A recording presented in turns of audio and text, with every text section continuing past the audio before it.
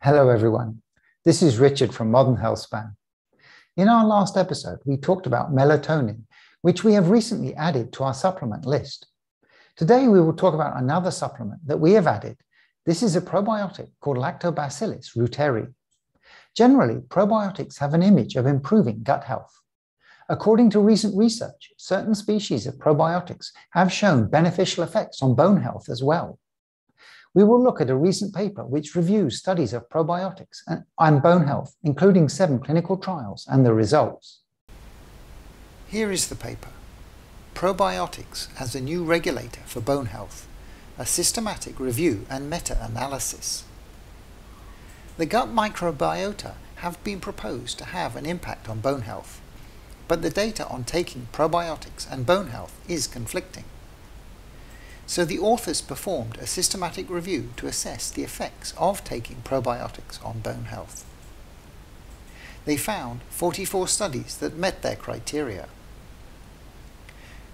Their overall conclusion was that probiotic supplementation might improve bone health, with further studies being needed to determine the particular probiotics and dosage.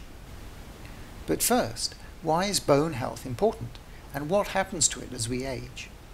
We did talk about this in quite detail with Professor Burr last year, but we will touch on a couple of points here. Bone health depends on a balance of resorption, basically the bone being reabsorbed into the body, and new bone formation. One of the key metrics for bone health is bone mineral density, or BMD. This can decline with age, and a low BMD is a sign of osteoporosis. So this has an impact on people's quality of life and the healthcare system. BMD is affected by various factors, including gender, age, family history, among others. One of the groups most at risk are postmenopausal women, as the hormone changes in menopause affect the rate of bone resorption and formation.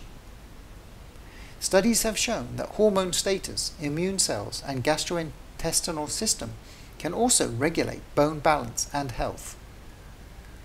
The GI tract plays a key role in absorption of calcium, phosphorus, and magnesium, which are key elements in bone mineralization, and also produces hormones which signal the bone cells. It is therefore being proposed that the microbiota will act as a regulator of bone health. They looked at 37 animal trials, which were mostly on rodents, and 7 clinical trials. I will look at these in a little more detail. 3 were on healthy postmenopausal women, 2 were on postmenopausal women with osteopenia, where osteopenia is the condition of low bone health, which is less serious than osteoporosis. 1 with adults with high cholesterol, and 1 with overweight or obese adults. I think that the majority of the studies were on postmenopausal women, as this is the group especially susceptible to bone health issues. 5 of them were randomized, placebo-controlled clinical trials, and 2 were not. The lengths varied from 1 day to 11 months. The probiotics used were Lactobacillus helveticus and reuteri, and Bacillus subtilis. The summary across the various trials shows an increase in calcium and 25-OHD. Calcium is important as the concentration of serum calcium impacts how quickly bone is reabsorbed, as Professor Burr discussed, and 25-OHD, also called calcifediol, is an active form of vitamin D that is required for bone formation.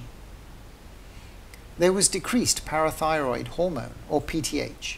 This hormone causes bone resorption when serum calcium levels are low. And the outcome was that the hip BMD was increased, and there was reduced loss of BMD in other leg bones. In the summary, they say that they did find that probiotic supplementation had positive effects on bone health parameters such as serum calcium and PTH levels, and mentioned specific strains of bacteria that were beneficial. On the clinical trials specifically, they mentioned BMD, serum calcium, vitamin D, and PTH levels. They do mention 1 clinical trial that did not show positive results, which was the one with overweight adults, and they speculate as to why this might be. They did conduct a meta-analysis of the results and say that probiotic consumption improved some bone health parameters.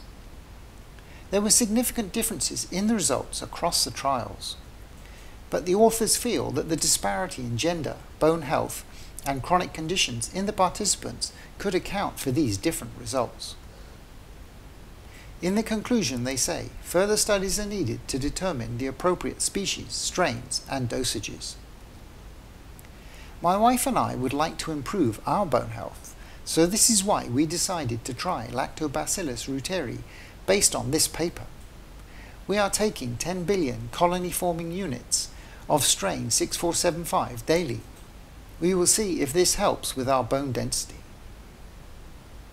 I hope that you found the video informative.